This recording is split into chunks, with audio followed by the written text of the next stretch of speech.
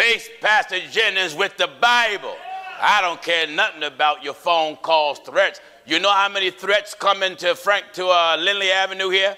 They've been threatening me from Frankfurt Avenue, Lindley Avenue. I get threats everywhere I travel. I'm not moved by threats. Put up or shut up. Come on here with your rainbow flag and all your little hot pants. That don't bother us. Not at all. Basically, your retaliation proves that what I'm preaching is the truth. Because if what I'm saying is incorrect, it won't bother you. He kept saying in his phone calls that I'm misrepresenting the homosexual community. No, you misrepresenting men.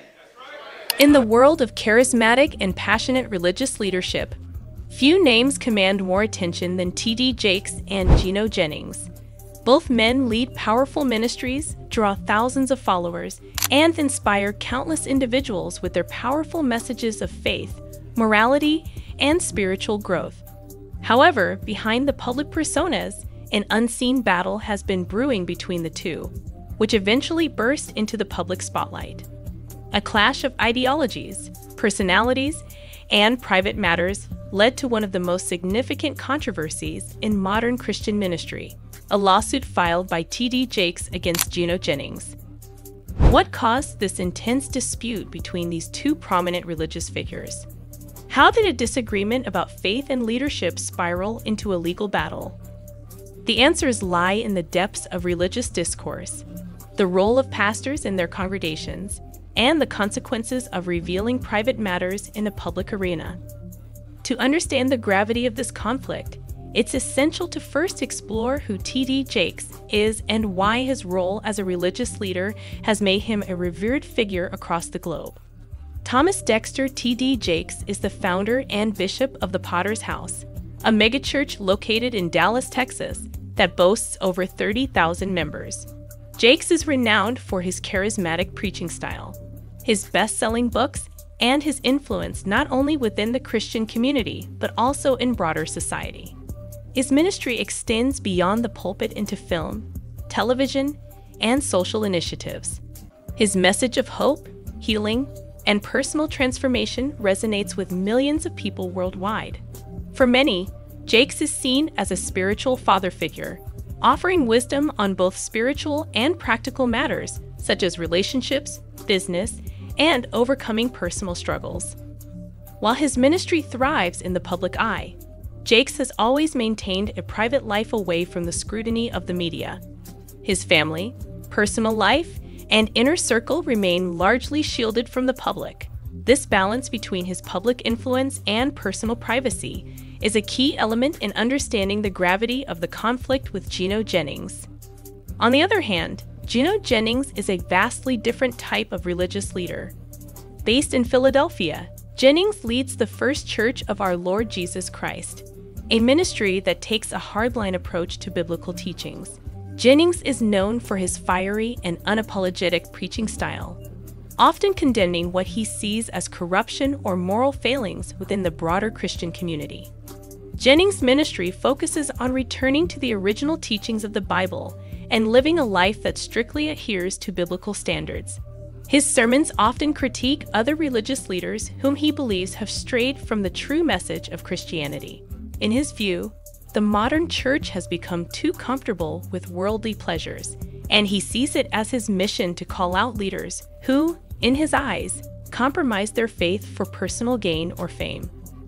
Gino Jennings is not afraid to call out high-profile figures by name, including other pastors, musicians, and even politicians. His boldness has earned him both a devoted following and many critics. His straightforward and often controversial style of preaching makes him a polarizing figure, but for those who believe in his message, he is a fearless warrior for the truth. The roots of the conflict between T.D. Jakes and Gino Jennings are deeply ideological.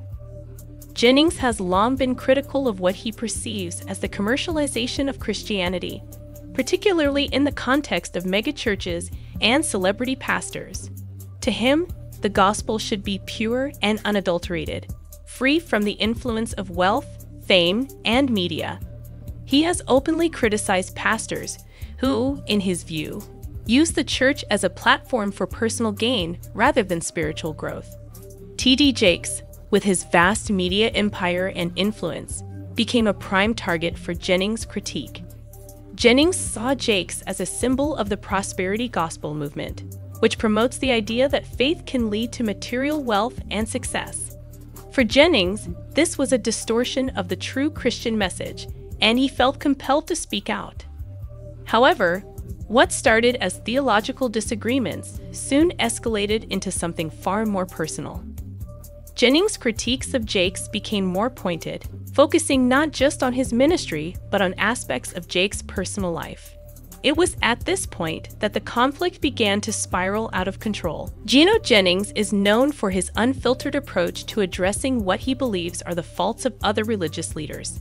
In his sermons and public speeches, Jennings began to shift his focus from Jakes' theology to more personal matters. According to sources, Jennings allegedly exposed certain aspects of T.D. Jakes' private life that had never been discussed in public before. The nature of these revelations is unclear, but they were enough to cause a stir among both Jakes and Jennings' followers. Jennings' claims touched on deeply personal matters related to Jakes' family, relationships, and possibly even financial dealings. For Jakes, this crossed a line. While theological debates were one thing, exposing his private life in such a public way was another matter entirely. T.D. Jakes, known for his calm and composed demeanor, found himself at the center of a storm he had not anticipated. As rumors and accusations began to spread, Jakes decided to take legal action to protect his reputation and personal life from further public exposure. The lawsuit filed by T.D. Jakes against Gino Jennings represents a significant turning point in the conflict. The lawsuit allegedly accuses Jennings of defamation, invasion of privacy, and causing emotional distress. Jakes claims that the allegations made by Jennings are not only false, but were made with malicious intent to damage his reputation and standing within the Christian community. Defamation lawsuits are notoriously difficult to win, especially when they involve public figures like Jakes. However, the legal case is about more than just clearing Jakes' name. It's about sending a message that there are limits to how far personal attacks can go, even in the context of religious discourse. For Jakes, this lawsuit is a means of reclaiming control over his personal narrative and protecting his private life from public scrutiny. From Jennings' perspective, the lawsuit might be seen as an attempt to silence him. Jennings has always positioned himself as a truth teller, unafraid to confront even the most powerful figures in the Christian world. To him, the lawsuit could be viewed as an attack on free speech and his right to call out what he sees as hypocrisy in the church. As the news of the lawsuit spread, reactions from the public were swift and divided. Jakes' followers rallied behind him, defending their pastor's right to privacy and condemning Jennings for what they saw as a personal vendetta. For many, Jakes was not just a religious leader, but a symbol of hope and transformation, and the lawsuit was seen as a necessary step to protect his legacy. Jennings' followers, on the other hand, saw the lawsuit as further proof that their pastor was standing up against the corruptions of the modern church. To them, Jakes represented everything that was wrong with the commercialization of Christianity, and Jennings was simply doing his duty by exposing the truth, no matter how uncomfortable it might be. The media, always eager for a story involving high-profile figures, picked up on the drama, turning it into a major news event. Headlines speculated about the nature of the allegations, the potential fallout from the lawsuit, and what it could mean for the future of both pastors' ministries. This conflict between T.D. Jakes and Gino Jennings highlights larger issues within both the church and society at large. At its core, this lawsuit is about the boundaries of privacy, especially for public figures who live much of their lives in the spotlight. Where does the line between public accountability and personal privacy lie? For Jakes, maintaining a level of privacy is crucial not only for his personal well-being, but also for the integrity of his ministry. He believes that exposing personal matters that have no bearing on his public role is harmful and unjust. On the other hand, Jennings' perspective is that as religious leaders, pastors are held to a higher standard, and if there are personal failings, they should be exposed in the interest of truth and accountability. As the lawsuit makes its way through the legal system, the question remains, will it resolve the conflict between T.D. Jakes and Gino Jennings? Will the legal process help to clear the air, or will it deepen the divide between these two influential pastors? Regardless of the outcome, this legal battle has already had a profound impact on both men and their ministries. Jakes continues to lead his congregation, but the lawsuit has brought unwelcome attention to his personal life. Jennings, meanwhile, has gained even more notoriety as a result of the case, with some seeing him as a martyr for the cause of truth.